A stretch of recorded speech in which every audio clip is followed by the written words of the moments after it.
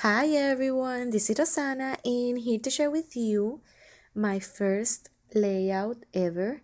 And I used to make scrapbook layouts, but not as much dimensional like this that I created.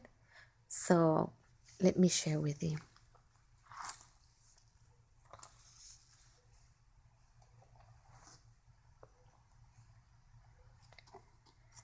I was wanting for the in a search for the perfect paper collection for these photos, and I found this from Prima from the printery collection, and I found it at Hobby Lobby.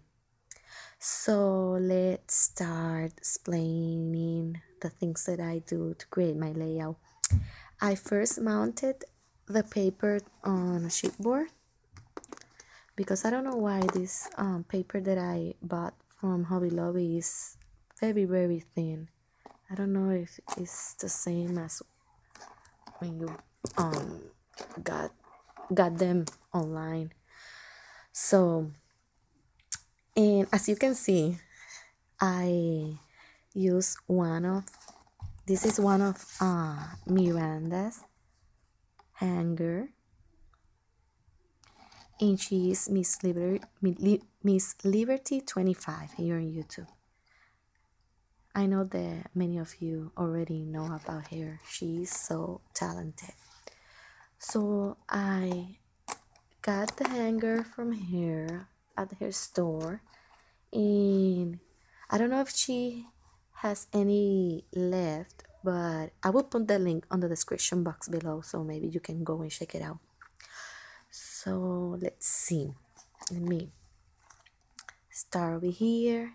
I use these metal corners on all the four corners, and then I put this lace trim and pieces of the paper collection on the back and in here, as you can see. In this one I just use my embossing folder. Let me see if you can see that. And then I just use my punch tab to create this and put some pearls. And in this other corner over here, these flowers are from Recollections, and this one I think are from Wild Orchid Craft, and this one are some spray that I found at Tuesday morning. I think they are Petaloo. And then I put this handle, and this charm is from the arcade that I found at Michael's. And then from the paper collection I cut out these circles, and let's see if you can see, I use some crackle medium on top. That is why it's so shiny. I use these leaves over here, and this airplane that I had on my stash for a very long time, and then this was in the package of the airplane, so I cut out this and use it as the sentiment, like a sentiment, yeah.